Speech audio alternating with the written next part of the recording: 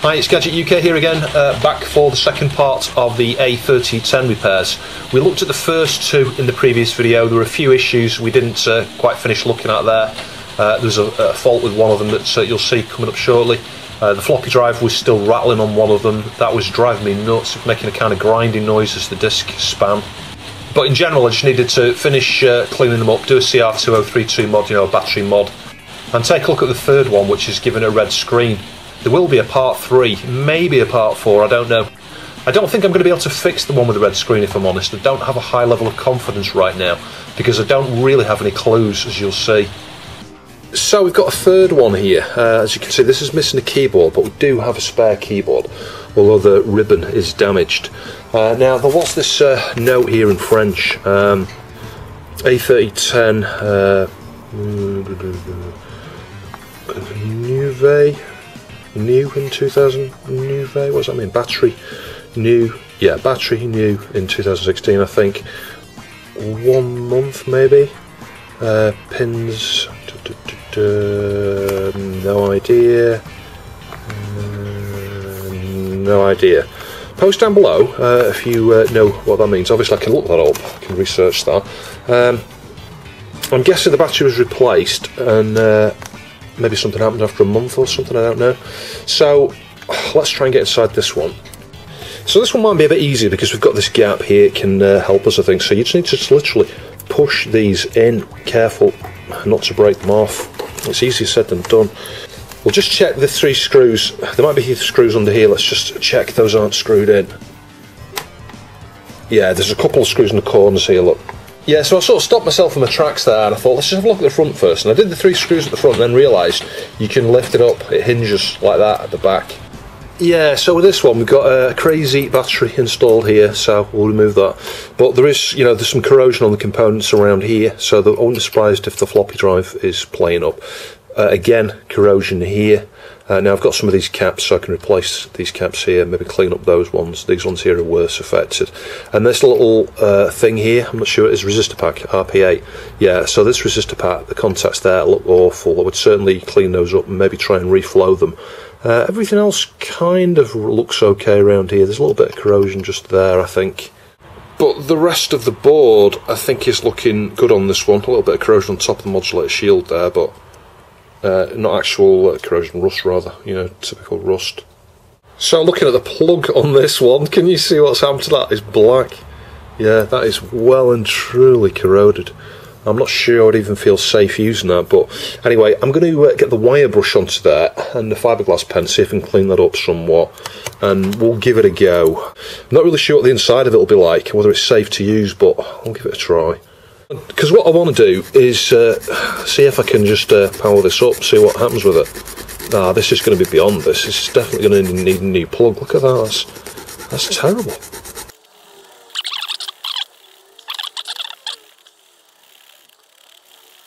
Yeah, so don't necessarily do as I do on these videos. Research things yourself from multiple sources before you do anything. In terms of safety, take safety very seriously. My recommendation with something like this is to, well, you can't, it's sealed, this, isn't it? There's no screw. My recommendation would be to chop it off here and put a new plug on it. But you can see the rust on this is super thick. So I'm using the wire brush here initially to scratch this off. Again, I'm accepting my risks here. The risks are this might not be the safest thing to do. But if I get all the rust off, use the, look, some metal polish here, I'll show you some metal polish. I'm going to try and polish these up, see if they'll come up any better. Because you can see there, that's looking a bit better. I've got most of the rust off that earth contact there. The top still needs going over. It would be far easier and safer to just replace it. So a ton of corrosion off there. You can still see they're very dark. So I'm going to go at this with the metal polish here. This is, from what I understand, the liquid that's on here is kind of like, I think it's an acid, and it's designed to work with metals, so it helps, as you can see how much cleaner that is, helps eat into the surface there, eats the oxidisation and corrosion and rust and whatever else is on there off, and just helps bring it up looking super clean. So about 10 minutes later, you can see it's looking a bit cleaner. I've used some fine sandpaper here. the fiberglass pen, you know, you can still see there's little bits of corrosion on here. I'll clean this up later. I'm just wiping over this with the IPA now, just make sure you get all of the remnants of any polish and anything that might be conductive there off. It would have been far easier just to replace the plug, that's for sure. But you know what I'm like, I'm a sucker for punishment really when it comes to trying to restore things, even something as cheap and crusty as a plug. I will always try and do my best with it. Yeah, we'll clean the external part of the plug later, but you can see, yeah, it's leaps and bounds better than it was. So I'm going to go and plug this in. I will switch it off, plug it in, and then switch the socket on and just see what happens. So we're plugged in, I'll switch it on. Well, nothing popped. Let's just measure between the contacts here. These normally have spades on the other ones, I've noticed. This one doesn't have them. Look at that, 5.11 volts, can you see that? We'll check the other voltages as well. Plus 12 down here. Yeah, plus 12. Minus 12 down here. Minus 12. So in terms of supply rails, we seem okay. I'll connect up the modulator next and see if we can get any kind of display.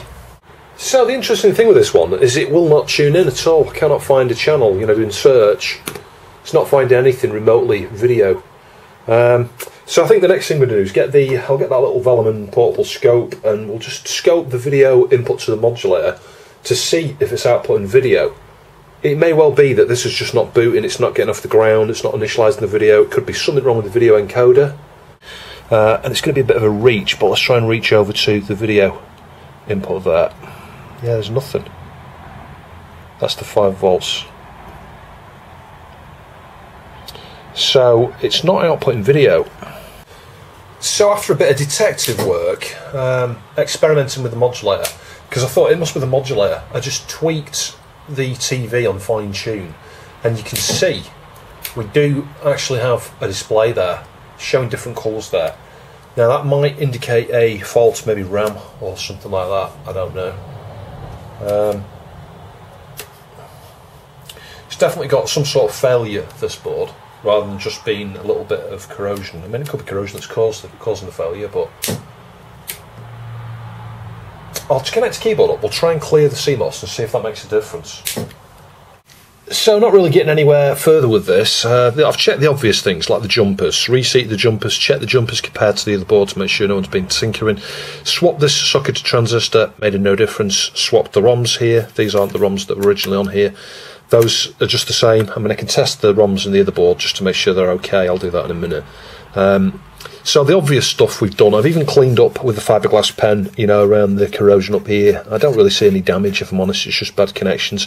I cleaned around this chip here and inspected, cleaned around this chip here and inspected. There's a bit of corrosion here on the SRAMs, just a little bit. I cleaned there and inspected. There could be something broken around here. Maybe this is what's wrong with this. Or it could be faulty RAM. I don't know. But the next thing I'm going to do, I think, is get the board out so that I can clean it up and inspect it super close on both sides. You can also see I cut off the battery here just because I don't want that battery on here anyway, and I wanted to do that so that it wouldn't be holding the non-volatile settings, and that's made no difference whatsoever.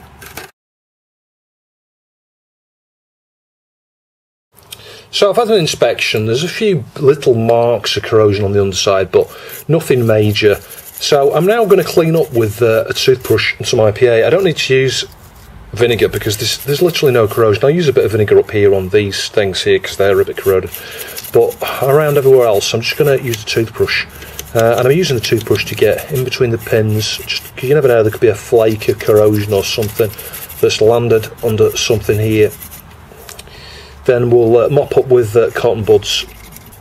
I'll do the same thing around the main processor there, you know, well, it's not really just a processor, it's a system on a chip, the ARM250. We'll give a clean around that. I'm going to do the same thing with the RAM down here because that had a little bit of corrosion on the edge of the pins.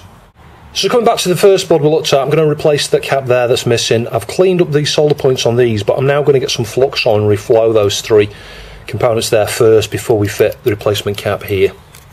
So I'm not sure how easy this is going to be. I might have to do the majority of this off camera, but we'll just get a little bit of solder and just try and touch the connections on this side first. What you tend to have to do with this is once you've tried this and it's failed miserably, is then clean the flux off and scratch the surface again. Clean it again and try reflowing them again, because I think those are just not flowing, actually, if I'm honest. I think the solder is not melting there. So as you can see, the cap here has come off. Now the pads are alright, the cap is just over here out of shot. I can try and clean it up and refit it, but I've got a replacement one for this as well, so I may as well put a replacement one there. These two here, the solder has flowed okay on both sides. I'm just going to continue cleaning up and then I'll reflow these two again and then fit two replacement caps there now. So I thought about it and I thought I'll remove that one as well, so I've just heated it with a large blob of solder both sides and pulled it off deliberately and cleaned up, because you can see here the solder starts to flow. These will be alright as well. It was just these ones here that were super close to the battery.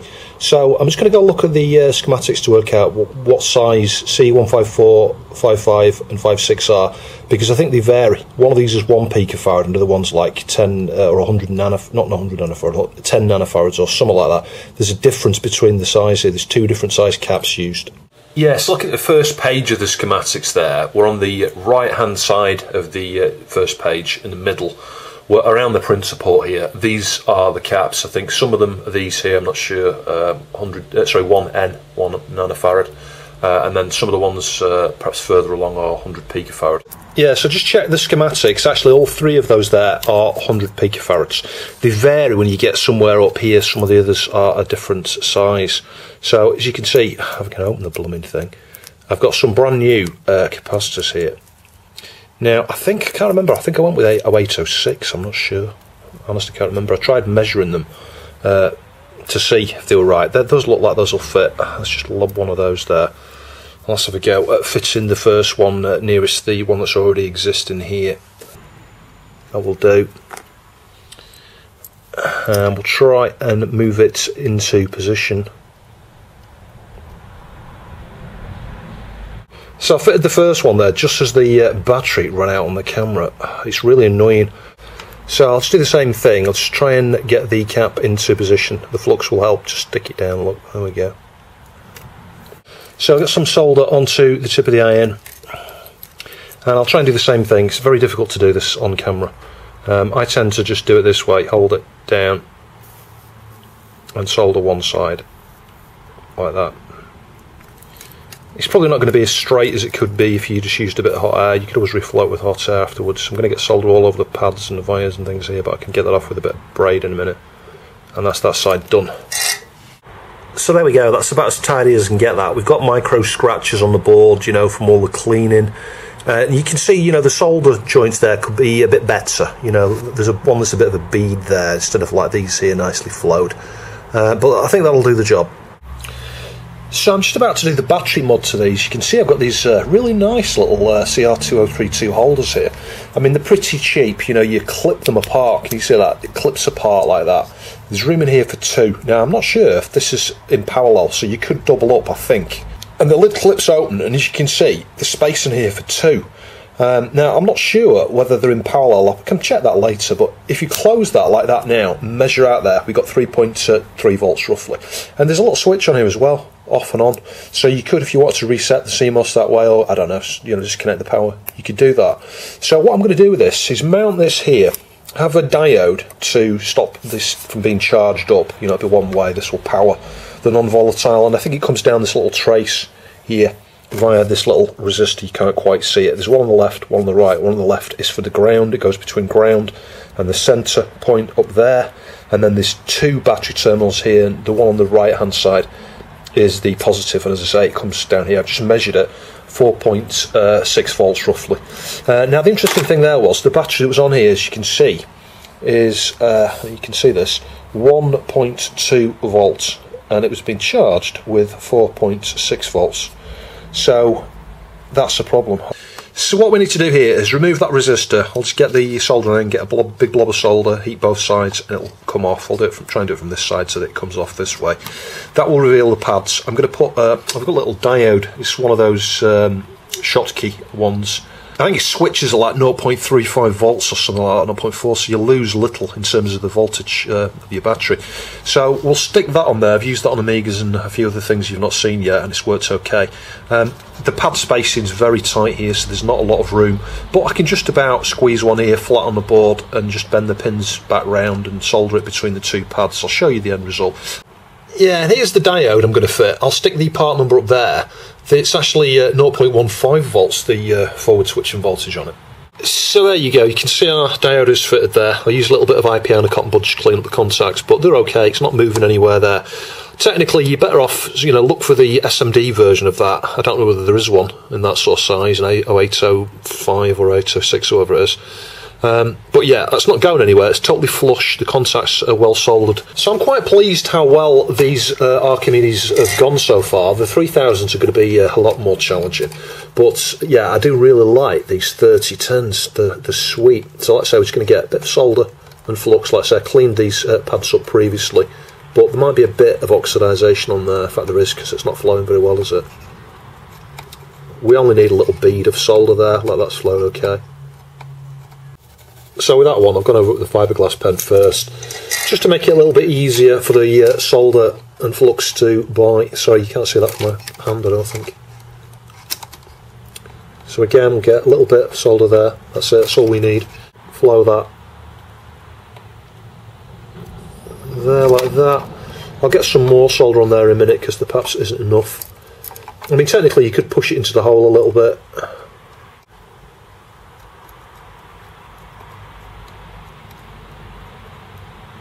We'll just get a little bit more of the positive here. I'm going to need to hold this, I think. Oh, there we go, and that's the positive. That's not too bad. Hopefully you can see them nice and clean. So I just need to clean up with IPA, but that's it. Job done. So I reset the CMOS settings a few minutes ago, and it's been powered off for, I don't know, a good 5 minutes. Switch it on, you will hear, hopefully, normal boot sound. And as you can see, it's loaded fine. So in terms of mounting it, as you can see, I used a double-sided pad and I just mounted it on the few SMD chips there. Now you might think that's crazy, but these don't leak. A standard CR2032 will not leak. And you can, I'll sort of see if I can show you, you can clip up the lid here. I'm probably just going to lose the CMOS settings doing this. You can clip up the lid there to replace the battery. Yeah, it's only stuck down with a piece of sticky sponge, but it's not going anywhere. And the main thing is you don't have to disconnect the keyboard or the floppy drive or remove the the whole shielding bay here in order to get access to the battery. So back over to the red screen one. Now trying to obtain the RAM chips for this proving to be a bit difficult. I'm sure we can probably get some from somewhere.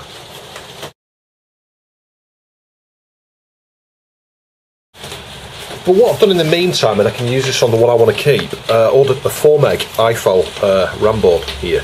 So you set the jumpers according to the table here for 4meg.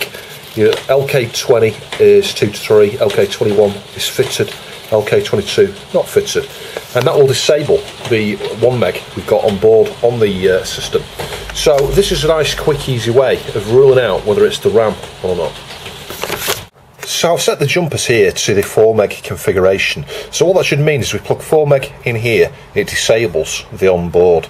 Now bear in mind, we're not testing, if there's a fault with this and it's outputting when it shouldn't do, we would have a fault, but I don't think that's the case, because I think if this was outputting when it shouldn't be doing, it wouldn't boot. So you can see on the board here there's an indication that says front, so you just need to carefully get that lined up.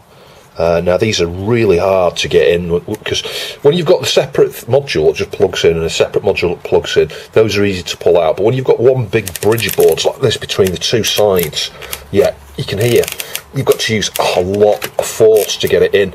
My recommendation to get these out is to use a screwdriver. I'll be covering this in a separate video in its own right, and I'll discuss the jumpers then.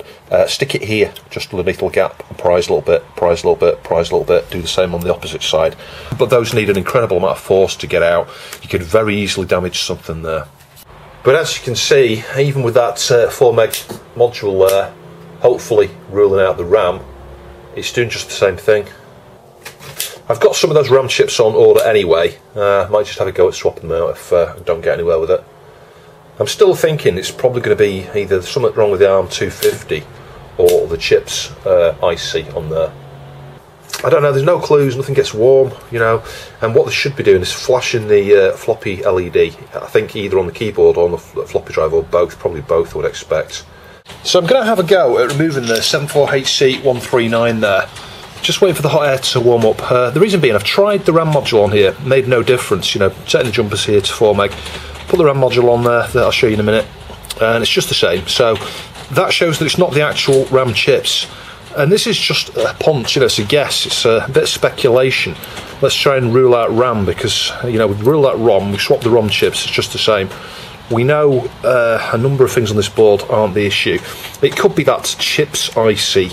It's like an integrated chip, you know, a chip that comprises a few things. It's got relationship to the disk drive, it's like floppy controller built in, and some communication stuff, you know, serial parallel. So it could be that. It could also be the ARM 250. This is one of the things I don't like about a system on a chip. You know, you've got everything in the one chip there, all your eggs in one basket. On the very, very early boards, from what I understand, there's like a little riser board that plugs in or something that gives you a separate ARM, an IOC, MMC, VIDC, and an IOE, is it, or something? I can't remember. There's a fifth one on there, I think. So yeah, maybe that's more desirable, although the components there are clocked to run at 12 megahertz. The ones on standard Archimedes, you know, the older boards and things, are typically rated for 8, but you could probably clock them up to 12. I do know that you can overclock these a fair bit. You can get as much as, I think, 26 megahertz out of some of these, so we might have a look at that in a later video. I know it was something that Zarchos was keen for me to have a look at, and I think I will do. It's just a matter of finding the right time to do that, because I need to, well, I've got the RAM now, I've got a RAM module. The chips might be faster, might be able to run them faster. The overclock speed, the fastest you can go, is dictated by the RAM. That's the main thing, that's your main bottleneck. It's pretty cold in here at the moment, so it's taking quite a while to heat the PCB up here. Oh, there we go, it's come off. He says just it flew off. So I'll just let that cool down a little bit. We'll get some flux into solder braid. I'll just clean up the pads, and we'll get one of these new HC139s on there. Yeah, so I cut myself off there. The other thing is, I was probing the pins here, and there's very little activity around there, mostly highs, apart from obviously the ground down here and the 5-volt VCC rail up here. But I think the 4th pin down, there's a little bit of weak, when I say weak pulsing, I've not checked it with the scope. So what I mean by that is, on my logic probe, very little on the green, very little on the red. Now I've had that before, when you get a weak you know, ability to pull the signal high or low. So for example, it could have been mostly low, and only trying to go high but not able to go fully high. But again, you'd see that on a scope. I should have scoped it really, but I thought, well, I've got nothing to lose, I've got some of these. It's a 2-minute job to change it, and we'll just rule it out. But yeah, I traced on connectivity test up to a pad here, and I saw the same thing there. That was why I then went, you know, did connectivity test, because this one was hardly any signal here at all. It's just toggling between high and low very fast, but not a very strong level. I'd expect the LEDs to be light, you know, brighter for stronger indication of change there. It could be because it's changing so high frequency, I don't know, but I've just seen that before, so we've got nothing to lose. So I've been working on numerous things. I've actually got so much chaos going on around me at the moment, it's unbelievable. So in order to quickly make progress, I'm doing some random things here. I just took off the MV RAM here, or whatever it is, you know, it's a real-time clock chip, holds the BIOS settings and things as well as the time and date. It uses I2C, a serial interface. So there's only 8 connections, and I've just removed that with hot air to see what difference that makes. I've ordered one of those anyway. I don't think that's going to be it, but I just wanted to just see what the difference was when it wasn't in place. And I think there is a difference. It boots straight to the red screen, just watch. It goes purple and red really quick, super quick. That kind of makes me think, yeah, there's a change in behaviour there. Now, whether that means a good thing or a bad thing, I don't know actually.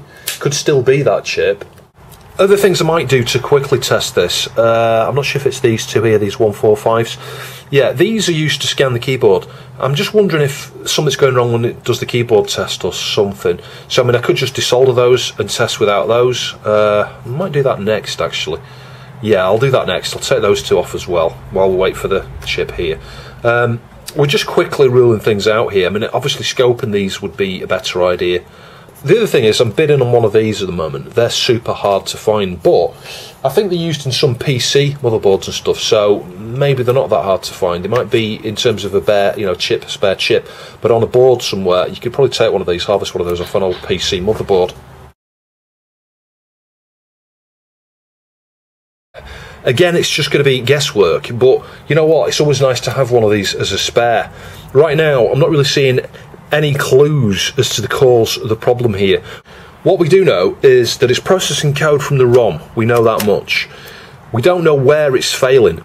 It should be flashing the LED on the keyboard there, or maybe on the drive, but I've tested it both ways. We get nothing. If you leave the red screen up for approximately, I don't know, 30 seconds, then goes to a black screen, and it just sits there, doesn't do anything. There's no response, the keyboard doesn't work, if you press caps lock, the lights don't illuminate. We could have a problem in the keyboard area. That's why I'm thinking about removing these here. Maybe the keyboard MCU's died, but it could be one of these has died in terms of it's not able to scan the keyboard properly, so that maybe all the keys have been registered, has been pressed or something. But then you'd expect the diagnostics to handle it in terms of getting a flash. Mind you, the flashing is going to be coming from the keyboard MCU. So if you've not got that working, so that, this is where we could be. This is where the fault could be in the keyboard area here.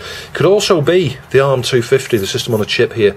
There could be a problem with the VID-C side of things, the IOC, the fact that it's giving no indications on the diagnostics makes me think that it would be more likely if there's a failure on here, it's going to be something to do with the CPU or the actual interface to the keyboard side of things, so that it can't give that diagnostic information.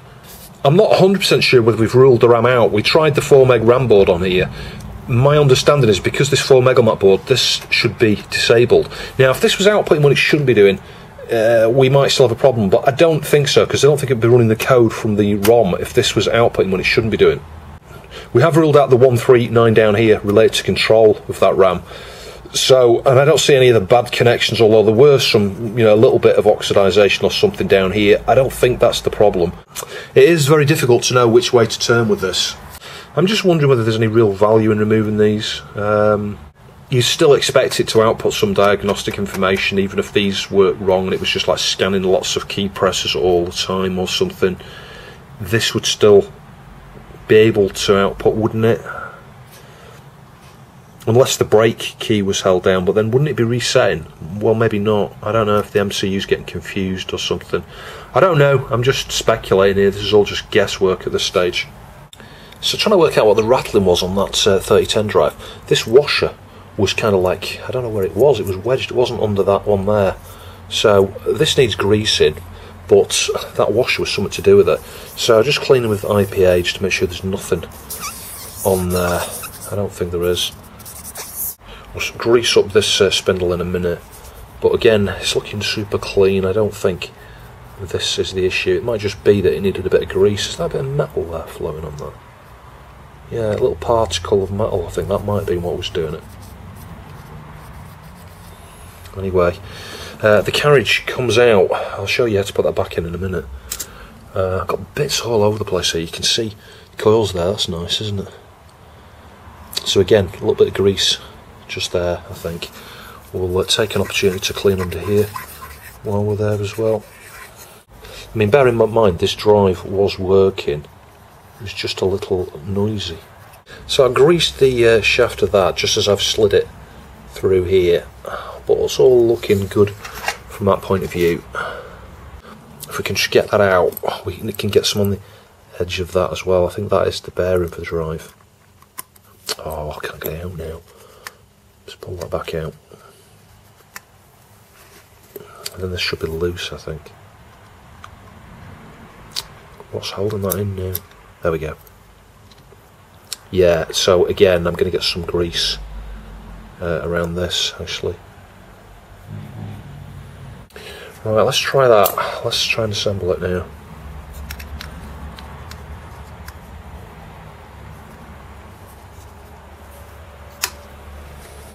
I'm guessing that washer was in the centre there. I've got some grease into the bearing there. Is that going to stay there? It's not going to stay there, is it? Let's just try and sit that there. In fact, what we can do is set the washer on the screw there, and then join them back together like this.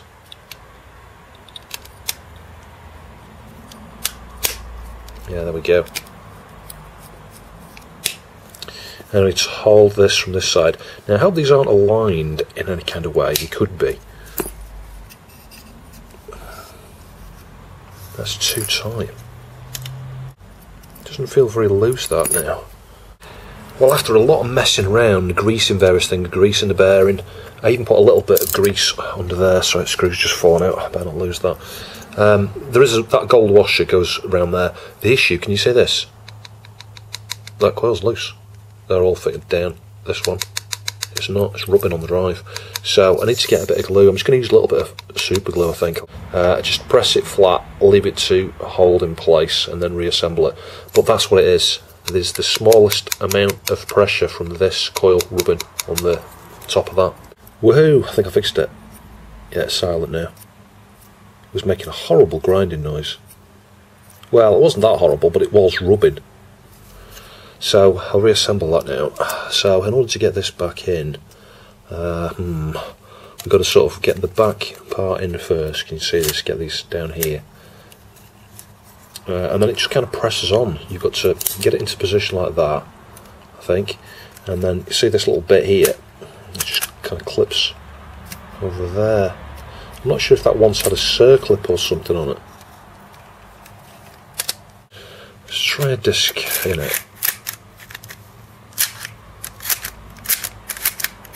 The interesting thing is it's ejected the disc a lot better now as well after greasing. Yeah, I think that's it.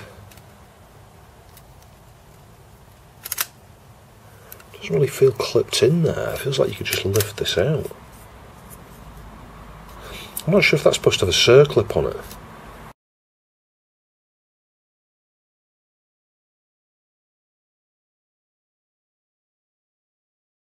Yeah, it does has a split ring. I've just took one off one of the other spare drives I've got here. We'll stick this. We'll try and stick this back on. The easy way to do this probably is to remove the flap. Let's just take the flap out. I'm curious where the other split ring went. Maybe it's still somewhere inside this mechanism. Let's just pull it out and have a look inside it. I don't know. It looked like it didn't have anything on there to start with, so maybe that was another problem with this. Maybe someone's been in this and lost that little split ring. But I think I've got some of these, so I think we can replace it no matter what, and the other drive I've borrowed it from. Let's just get that back into there. Yeah, there we go. I just kind of like put it over there and pressed it down, and I think it's in place now. Yeah, it is, it's holding it. So I'll find a replacement one of those for the other one.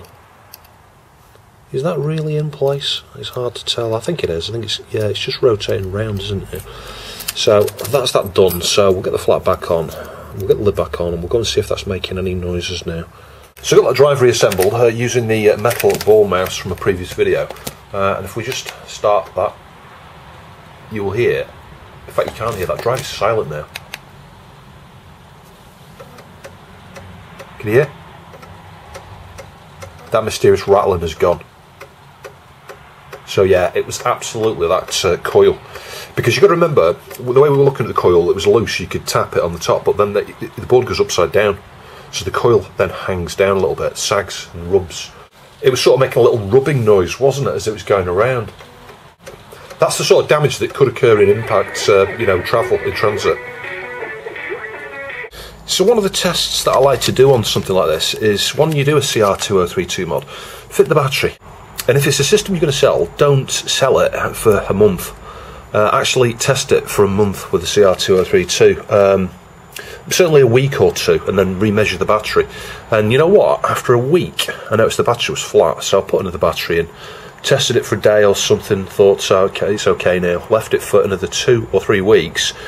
Came to check the battery again, completely flat, 0 volts, and I thought, there's something going on here, because in the other 3010, same mod, yeah, pretty much the same board, that's fine. You measure the voltage in that, it's been in there a month, it's still around 3 volts.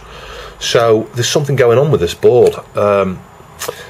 So I put another battery in, a third battery, left it for just 10 minutes, then measured it and noticed there's some voltage drop already after 10 minutes. I thought there's something going on here. It's draining the battery when the system is powered off. Now the first thing that sprung to mind, well, there's two things. I thought I need to inspect the you know, the little chip here, inspect around that, see how that's wired in terms of the schematics, because there are a few thoughts I had. One of them was, I wonder if it's not in like a low power mode or something. It's like it's all the time, it's kind of in a more inefficient mode. You know, I wonder if there was a pin you could use to configure that, or if it was done in software. Did wonder if there was a fault in it, and you know, it was not going into the, you know, the high efficiency mode. Or something like that, but I don't think it works that way. I think it's efficient all the blooming time whilst that's on.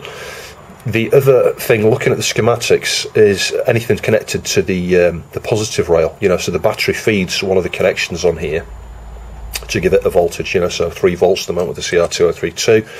Is there something, a component on there like a cap that's gone turned into a resistor or something like that, or something that feeds it, a diode maybe?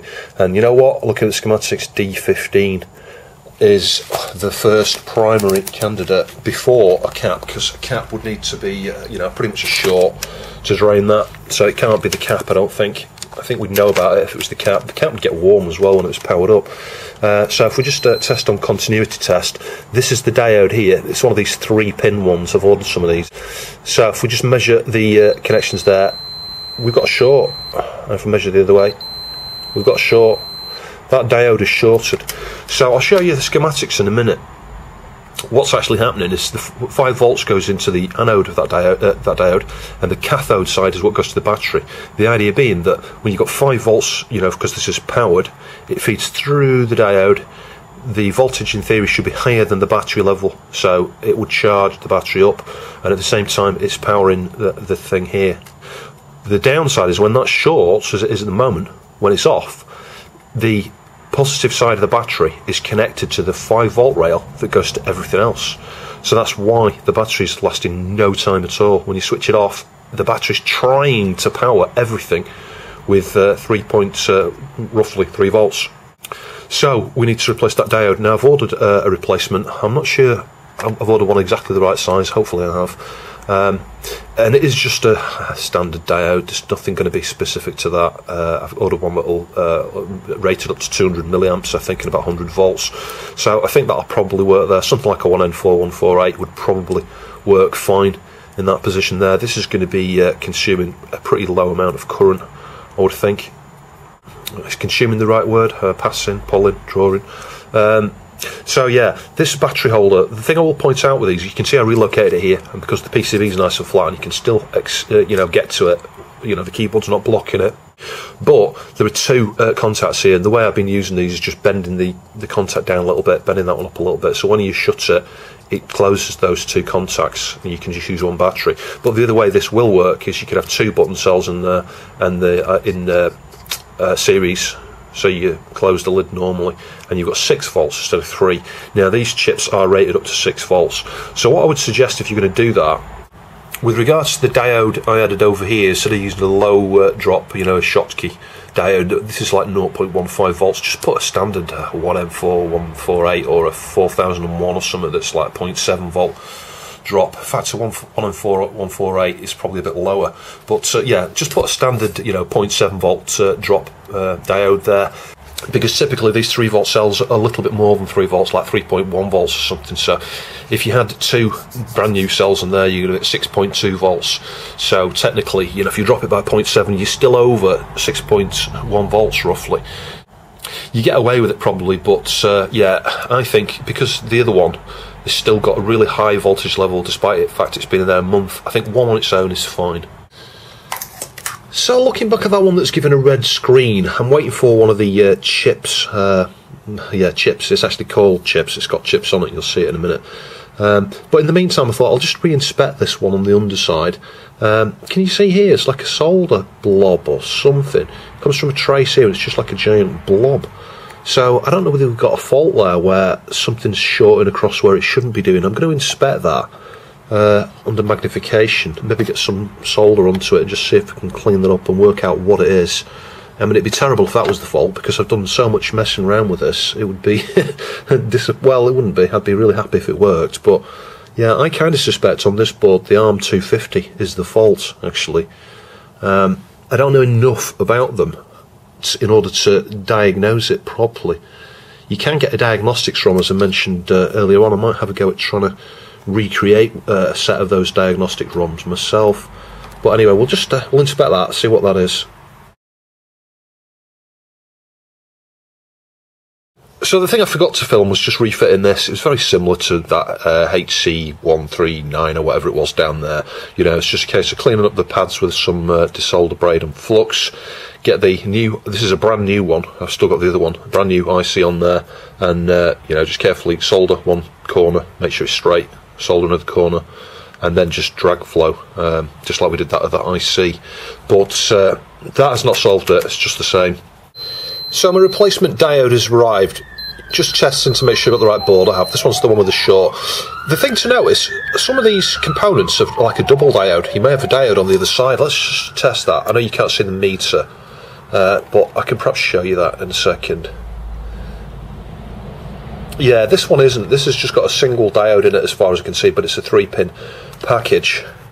So I've got the replacement diodes here. These are double diodes, so I just need to, as I remove this with hot air in a sec, to make sure that the pads, you know, the conduction is the right way from anode to cathode with regards to the chip here. You know, it should be feeding 5 volts to the VCC pin here.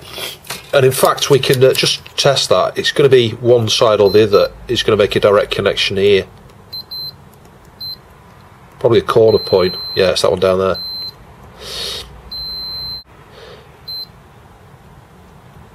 Now the interesting thing is, from there we've got a direct short, but here we don't. So it's a bit odd that, actually. How can we have a short there, but not there?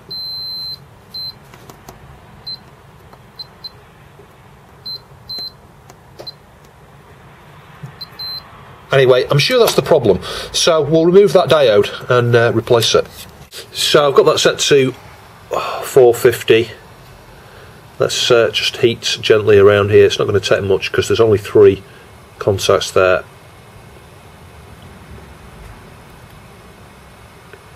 Could move that cap to the left of that cap to the right of it. I should have stuck some Captain on that, really, because you never know, it might come out of position if I'm not careful.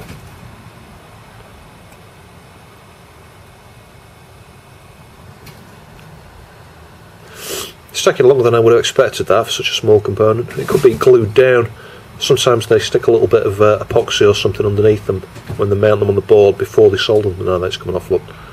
Just carefully move that out of the way. There we go. It's stuck to the side of the crystal, but that'll be alright. Let's just move it out of the way here. So I'll get a little bit of flux and use the desolder braid just to clean the 3 pads up there. And the next thing I need to do is work out which of those pads is the 5 volt connection, which we can do from the 5 volt thing down here. And then just make sure I get the replacement diode on the right way around. So a teeny tiny toty bit of flux there. Can't see the blooming pads now because of the flux. Anyway, let's just heat that. There you go, you can see it's nice and flat. Heat that one, that's flat. And we'll heat that one. There we go, so they're all looking nice and clean. I'm not sure if I've already shown you, but I'll show you the schematics in a minute if I haven't, just so you can see how I worked it out. But anyway, if I put the, it's on continuity now, and we just want to work out which one of these is the 5 volt rail. It's that one. Yeah, so this is where the anode of our diode wants to go, the top right hand pad there, and the cathode wants to be down here. Let's just see which way these are connected here. Yeah, that's alright, that left hand pad is not connected to anything. So we'll try and get one of these diodes out of here. I'm just going to lob it into the middle of the board there, can you see it? So that's that. And with the meter on diode test, I need to carefully measure this now without flipping the thing off. I'm hoping it's not that way around. Hang on. Oh, it's going to be really hard to measure this. even the magneticness of the probes is interfering with me reading this. Yeah, that's what I was hoping. I was hoping it's going to be the other way around, I think. In fact, no, that's wrong. It wants to be that way around. Let's just try that again. Oh.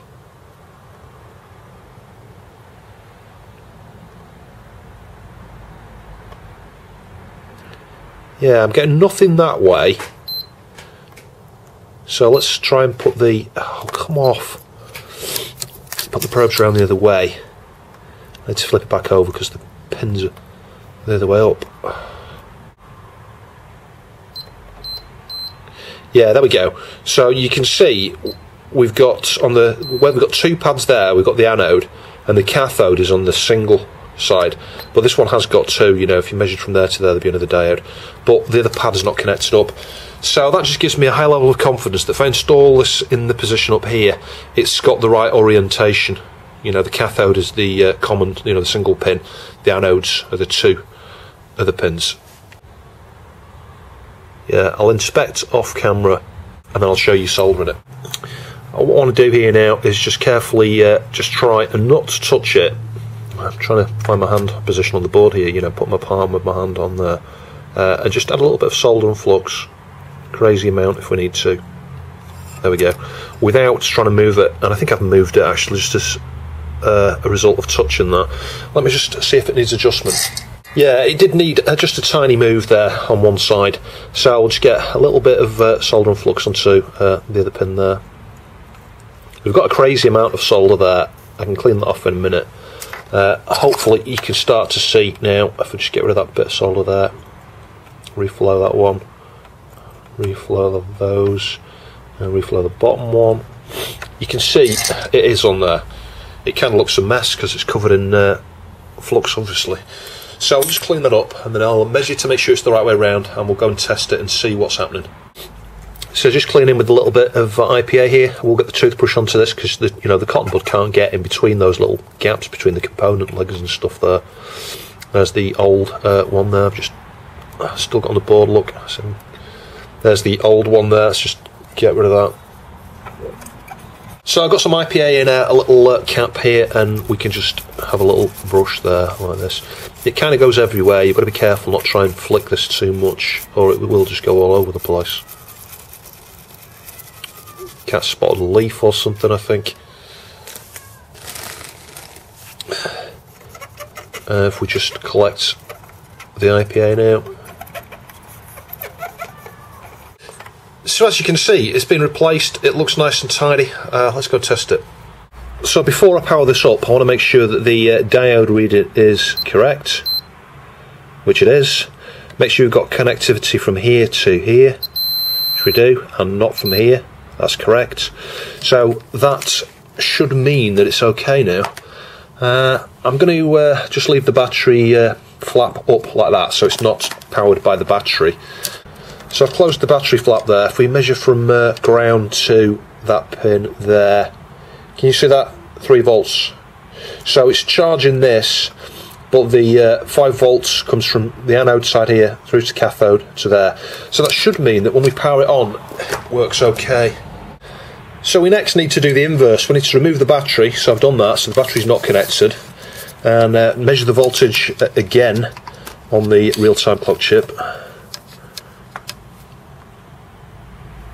Yeah, 0 volts, and if we switch it on,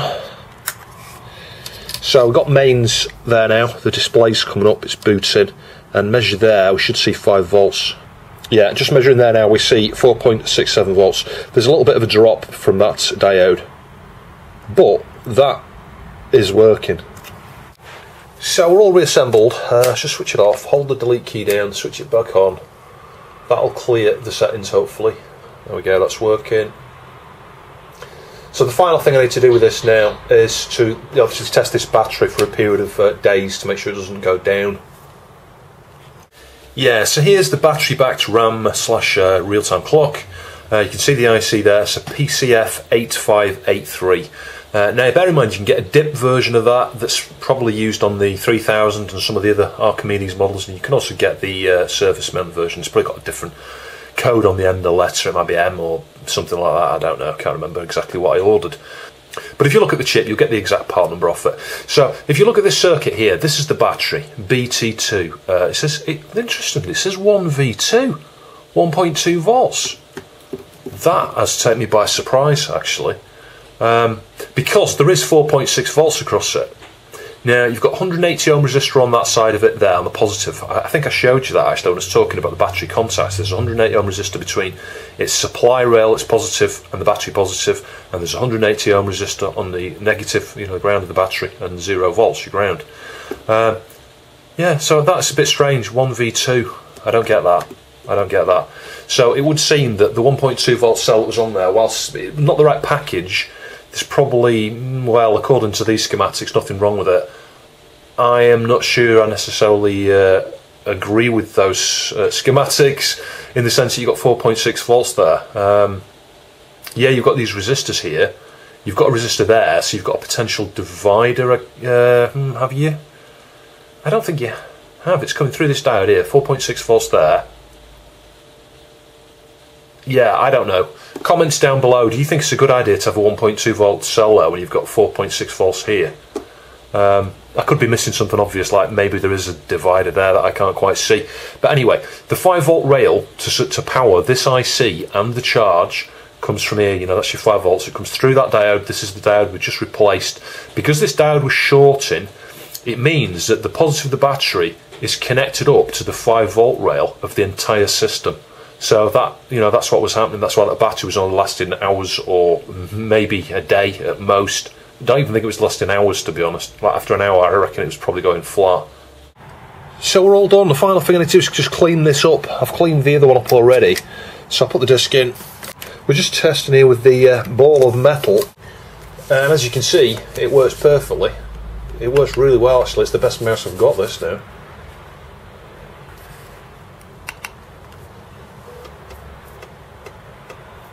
Now, I suspect I forgot to connect the speaker up. Oh joy, I'll have to take the lid back off and put the speaker cable back in.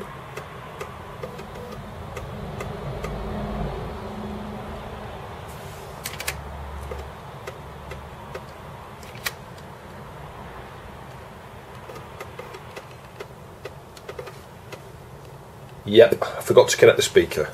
It gives me an opportunity to show you a few things. You can disconnect the flat flexor. You've got to kind of get your left hand thumb between the, on the edge of the first one. Carefully pull it up. Do the same on the second one. Pull it up. Carefully kind of lift the keyboard over its 4 points and then just slide it out like this. Be careful not to damage that flat flex. I'm showing you this from the other side here with these flat flex. So lift this one up. Try and grab this one here with your thumb like that, and I can't really see what I'm doing. You've got to try and pull it into position there. You've got to look over it from the other side of the case so you can see what on earth you're doing. You can see it's sort of been bent up on that side there a little bit. This is super fiddly to try and demonstrate, and try and push it straight down like that. Make sure it's down as it'll go. Do the same thing with this one. Grab it on each side, left align it, check on the right hand side to make sure you're not over, and we were. There we go. So as soon as it's in, again, same thing, hold it with your finger and thumb, hold it with your finger and thumb and just pull it flat.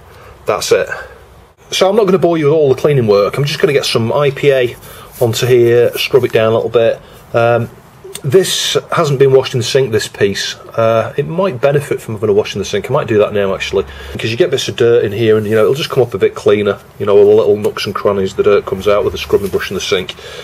But when it comes to reassembly, what you do is you hook the things on the back like that, so it hinges from the back down to the front like that, and there's just 3 screws hold it on the front. So a bit of IPA and friction. You can see the first half label has pretty much come off there. There's still a little bit of glue. We can clean that in a minute. But you just need to just get a bit of IPA and then sort of circle around it, and it will come off. There we go, final little bits there. It's come off pretty easy, that, actually. It did take a minute or two.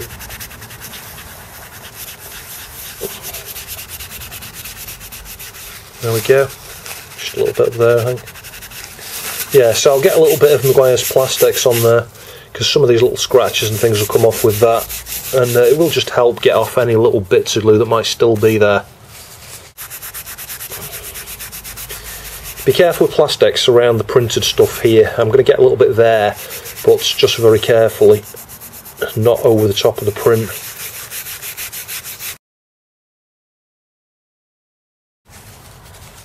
Let's just have a little go on that little bit there if we can.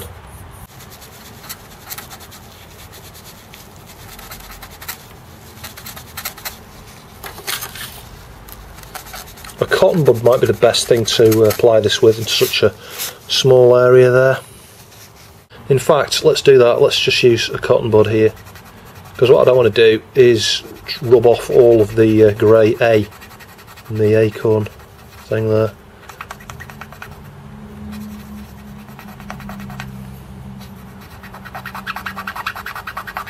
There we go, it's come off, look. There we are. That looks a bit better.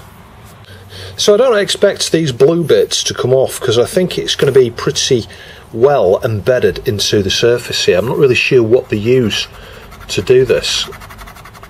You know, a stencil obviously to make marks, but it's kind of melted into the surface. So these might be like heat, you know, melted with heat into the surface. So yeah, chances of removing these little stray lines and things here, yeah, it's slim to none. Look, it's just not making any difference, that. They're well and truly embedded in there. So there was a little piece of the, see this edge here, it was kind of bent out a little bit away from the corner. It's had a chip in the past. So as you can see, I've just got the mole grips, put some super glue there, got the mole grips just holding it between a piece of the edge here and the corner, so it's just pulling it in. So we'll just leave that for a few hours to make sure that that holds in place. It's only a tiny cosmetic thing, but I may as well try and get as much of this perfect as I can, really. And there we go, all cleaned up and reassembled. There's very little to get the lids back on these. You just hinge it from the back and do the 3 screws on the front. And as you can see, it's gone back together perfectly. All the keys work. I've tested the keyboard a number of times. So yeah, this one's good to go.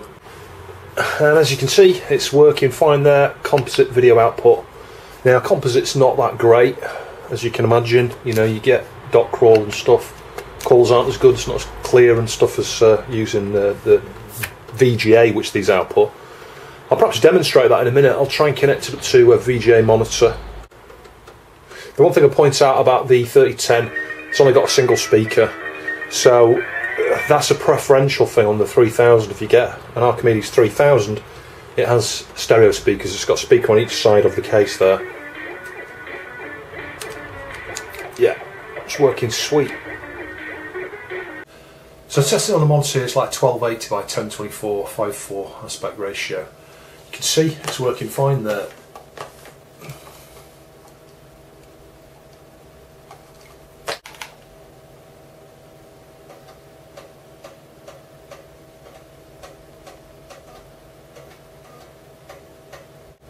I'm not sure if it's going to be able to display this mode or not.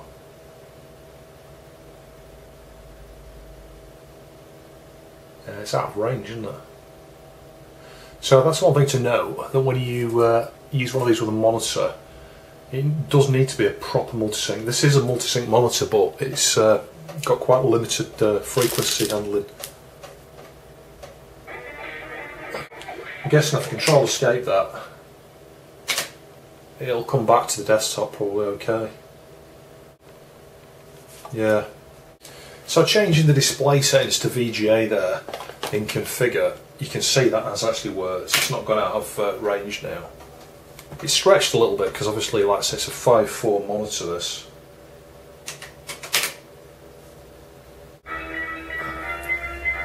But that looks sweet.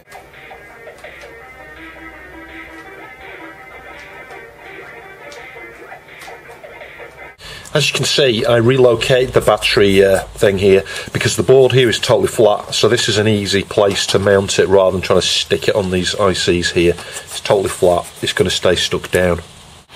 So yeah, sorry I had to abruptly end the video again here. In the third part we'll revisit this one with the red screen to see if I can make any progress. I've got some new RAM on the way, as I explained earlier, although I don't think it's the RAM, I think we ruled that out. I've got a chip there, I did consider doing a little bit more measuring around, and maybe just to make sure all the data bus and address bus connections are okay. But you never know, we might find some corrosion underneath that RAM, because there was a little bit on the right hand side. I'm just wondering if we've got a missing data bit or something like that there. Special thanks to Zarchos, one of my patrons, for sending these to me. Can't thank you enough, my friend. It's been really great working on these. If you would like to support me via Patreon, please see the link down below. Thank you very much for your support. Thanks for watching. I'll catch you in the next video.